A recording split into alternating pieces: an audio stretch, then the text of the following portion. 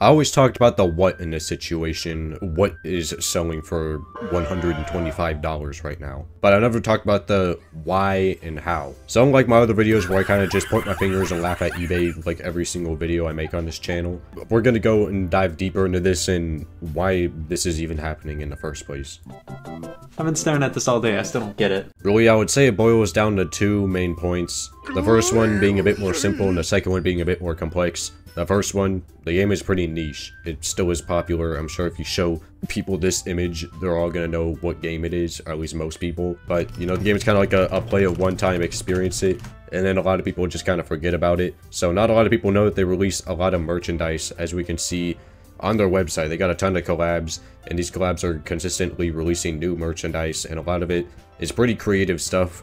And it's very interesting to see it and even collect some of it because it's niche. Not that many people really buy it. When people don't buy it, there isn't really much of a market for it. So then when the people who do want it and miss out on it, then that creates kind of a high demand for it because there wasn't really a demand for it ever until now. Which definitely explains why they're all super expensive now, but they were originally $20. I don't know why half of them got a 1-star rating. I'm guessing they can't get rid of these things. I don't know why they don't just sell them cheaper. Also, the fact that a lot of the merchandise is pretty creative and a bit more than just t-shirts and keychains, and why it seems like all this stuff gets super expensive on eBay. You know, we do have some accessories and stuff like that, but with every, you know, hoodie we get, we always get something a bit different, you know, like the ocean and space collaboration. I mean, first of all, this has got to be one of my favorite merch collaborations. And yeah, you know, when you see something like a Doki Doki Lidge Club art book or something like this with all this art stuff, that's going to be pretty interesting,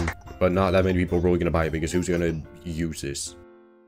But surely people use it when eBay's selling it. The second part, which is really the main reason why a lot of this stuff just sells for not very much money and then gets resold for really expensive on eBay. And this one's kind of a long, complex one, so don't click off the video, hear me out. We gotta start off by saying that most people buying this stuff, most people spending $50 on a figurine, they're pretty hardcore fans. I don't think someone who hates DDLC is gonna buy all the merchandise. I mean, that would just be silly. Yeah, that kind of leads into the whole thing before I was saying where, yeah, this is niche. Not that many people are buying Doki Doki Lidge Club Monica Collector's plush. It's called Collectors for a reason. But there is a big difference between collectors and resellers. Alright, you know, resellers are gonna buy this stuff and they're just gonna sell it on eBay again. I don't know, maybe they get it on sale or maybe they just charge extra for it for no reason and people buy it anyways.